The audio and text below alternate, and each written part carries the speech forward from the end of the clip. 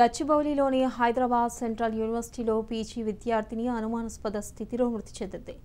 హిందీలో పీహెచ్డీ చేస్తున్న దీపిక మహాపాత్ర బాత్రూంలో పడిపోయింది.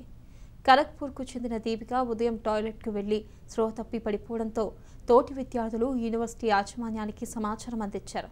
ఆమెను సమీపంలోని ప్రైవేట్ ఆసుపత్రిలో చేర్పించగా అప్పటికే మృతి చెందినట్లు వైద్యులు ధృవీకరించారు. దీపిక నరాల సంబంధిత వ్యాధితో బాధపడుతుందని యాజమాన్యం తెలియజేసింది.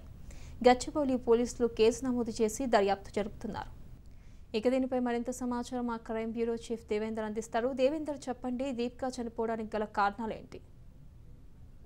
మెయిన్గా అంటే ఆమె మానసికంగా ఎన్నో రోజులుగా ప్రెజర్ అవ్వడము ఒకటి, తర్వాత నరాలకు సంబంధించిన బలహీనత ఉందని వైద్యులు చెప్పడం జరిగింది. ఈ నేపథ్యంలోనే ఆమె ఒకసారిగా ఉదయం వెళ్ళిన ఆమె స్పృహ తప్పి పడిపోవడంతో తలకు బలమైన గాయం తగలడంతో ఆమె మృతి చెందడం జరిగిందని అధికారులు నిర్ధారించారు. అయితే ప్రస్తుతానికి అంటే ఖరగ్పూర్ కు చెందిన దీపిక LH1 హాస్టల్ రూమ్ లో ఉంటుంది. అక్కడ గతంలో ఎన్నోసార్లు కూడా మూర్ఛ వచ్చి పడిపోయేది.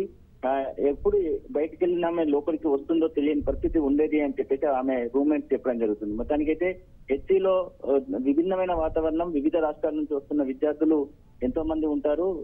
అక్కడికి వచ్చిన వారి నేపథ్యంలో అక్కడ అంటే హైదరాబాద్ సెంట్రల్ యూనివర్సిటీ అంటే గొప్ప ఎంతో చదివిన వారు, ఎంతో పేరు ప్రఖ్యాత సంపాదించిన వారు, అక్కడ నుంచి చదివి పెద్ద పెద్ద పొజిషన్ లో స్థాయిలో ఉన్నవారు ఉండడం జరిగింది. ఇలాంటి నేపథ్యంలో హాస్టల్లో ఉదయాన్నే అంటే అనుమానాస్పద మృతి ఉండడంతో ఒకసారి విద్యార్థులు భయాందోళనకు గురయ్యారు. ఎందుకంటే గతంలో ఆత్మహత్య చేసుకున్న విద్యార్థులు కూడా ఉన్నారు.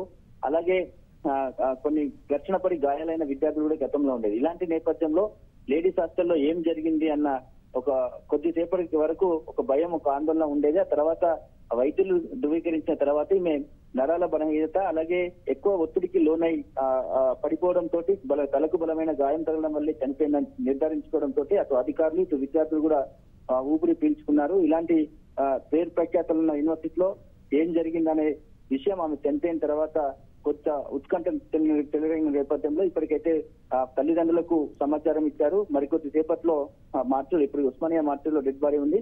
కొద్దిసేపటి తర్వాత తల్లిదండ్రులు మహారాష్ట్రకి డెడ్ బాడీని తీసుకెళ్లే అవకాశం ఉంది. మొత్తానికి ఉజ్వల భవిష్యత్తు ఉన్న హిందీలో పిహెచ్డి చేస్తున్న విద్యార్థిని ఈ విధంగా కావడం అక్కడ విద్యార్థులందరూ కూడా శోక సముద్రంలో మునిగిపోయారు.